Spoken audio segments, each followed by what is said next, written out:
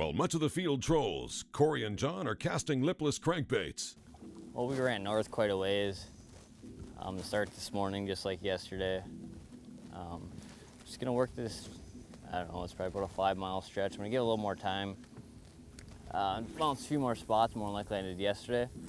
Obviously a little slower start than yesterday. I mean, I don't have any bites so far today, you know, I was expecting that. Yesterday started out hot. These fish have been pressured a little bit more, so they're gonna be tougher to catch on some of these community areas.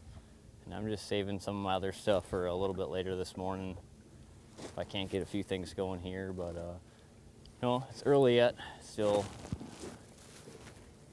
you know, it's not even 9 o'clock yet, so. While Corey's off to a slow start, tournament leader John Hoyer is fishing a similar pattern. That felt right. And is closing in on a limit. I'm gonna get the net. Yeah. Big walleye. Net it. That's what we're looking That's for, what brother. That's what we need. That's what we came here for. That's an upgrade. Wow.